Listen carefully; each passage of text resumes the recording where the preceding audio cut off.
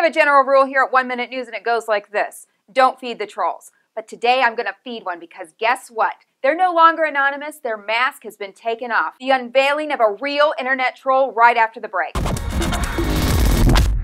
So, yep, he looks just like the stereotype I'd built in my mind of a real internet troll. Chuck Fitch was outed by a Detroit reporter who hired a private investigator to nail the eBay as a joke troll. The reporter finally cornered the troll alone, but the troll would not respond. This is where the reporter made a mistake. After showing his face undercover, he should have given the guy a Guy Fawkes mask, so he would have felt more like himself. Plus, the mask doesn't really change his appearance much. Mr. Fitch spends his time alone in his apartment, eating what I can only assume is tons of junk food, and then he tries to take down the evil empire that is eBay and PayPal. Now listen, let's say that eBay as a joke is right, and eBay is evil, and PayPal is the devil, and eBay does blow, just like their website says. What can I do to make money if I want to be an internet retailer? Oh, ebayblows.org has my answer. For only $220, they'll send me a list of all the products they think will sell online. Then if I want to invest even more in my business, I can pay them and they'll set me up a website. And here's an example of one of their pages. Panty hoarders. There's a surprise. So tell me in the comments what's your worst experience with an internet troller. And while you're here, subscribe to 1 Minute News. Like and share our videos with everyone you know.